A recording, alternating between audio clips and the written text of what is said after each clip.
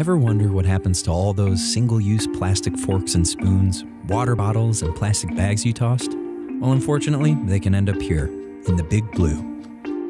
Every minute, one garbage truck of plastic is dumped into our oceans. But what if this plastic floating in the ocean could become tools to save impoverished communities? Well, there's a model that's addressing humanity's greatest problems, poverty and pollution, using pollution itself. And it's called social plastic. Let's take a deep dive on what this initiative is all about. Across the oceans, billions of pounds of plastic converge into tiny scattered islands that cover about 40% of the water's surfaces. And by 2050, it's projected that this plastic will outweigh all the fish in our oceans. The biggest problem areas of ocean plastic are here, in Southeast Asia. China, Vietnam, the Philippines, Thailand, and Indonesia account for 60% of the plastic waste put out to sea.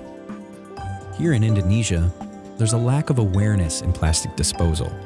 So these local communities, many with high poverty rates, are more likely to be impacted by environmental problems. That's where social plastic comes in. At plastic bank collection centers in Bali, local families are incentivized to bring collected plastic to the center, where they can exchange it for digital tokens. Using innovative blockchain technology, collectors can then use the tokens to buy needed goods and services, strengthening impoverished communities while cleaning our oceans at the same time. Global companies like SC Johnson are offering vital support in the social plastic movement. They're developing recycling infrastructures as part of the solution to poverty. With this kind of sustainable, incentive-based solution, local economies can thrive. And at the same time, our precious oceans can be recovered. There will only be more hopeful stories like these in the coming months. SC Johnson's CEO and chairman, Fisk Johnson, has literally been diving in to help address the problem firsthand. By 2025, his company has committed to making 100% of its plastic packaging recyclable, reusable, or compostable.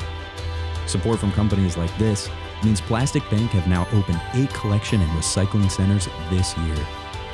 Together, we can spark economic prosperity and leave our world sparkling clean for the generations of tomorrow.